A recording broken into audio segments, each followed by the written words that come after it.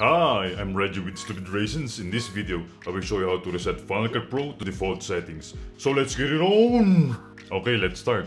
So if you're having an issue with Final Cut Pro or just want to revert back to default settings, this is how to do it. Resetting Final Cut Pro to its default settings fixes a lot of issues. So resetting Final Cut Pro doesn't affect your libraries, your projects, or your media. However, any custom settings you have on your preferences will be deleted. So before you reset your Final Cut Pro, be sure to check your preferences and take note of those settings. Okay, so let's do it. Just go to your menu, go to Final Cut Pro, and then click Preferences.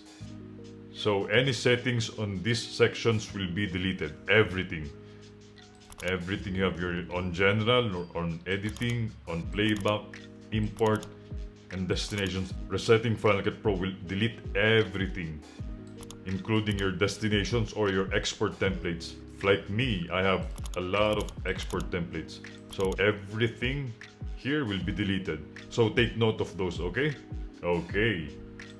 By the way, resetting your Final Cut Pro doesn't delete your custom commands. So your custom commands remains the same, okay? Okay. So to reset your Final Cut Pro, just quit your Final Cut Pro. And then hold down Command Option, and then go to your Final Cut Pro and then click Final Cut Pro. So once it's pop up, just click Delete Preferences and then wait for Final Cut Pro to open. So it's resetting everything.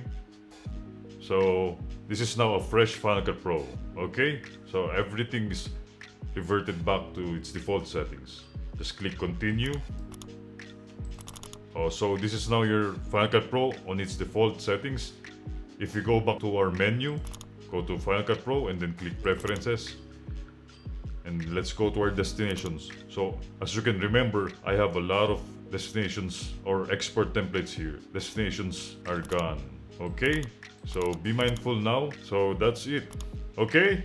Okay. If this video has been helpful to you, go ahead and hit that like button. I would really appreciate it. Thank you for watching and I hope you learned something today. If you want to learn more, I've made a video about how to duplicate a clip in Final Cut Pro. Click here to check it out.